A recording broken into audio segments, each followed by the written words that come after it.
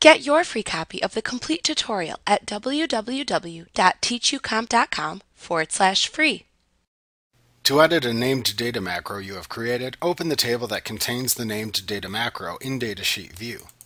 Then click the Named Macro button that appears in the Named Macro button group on the Table tab of the Table Tools Contextual tab within the ribbon.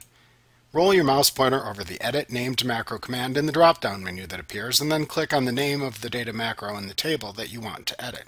The data macro will open in the macro editing window where you can change the actions, parameters, or arguments as needed.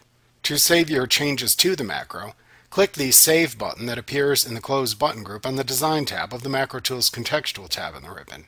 To close the named data macro after you've finished your editing changes, click the Close button in the Close button group on the Design tab of the Macro Tools Contextual tab in the ribbon.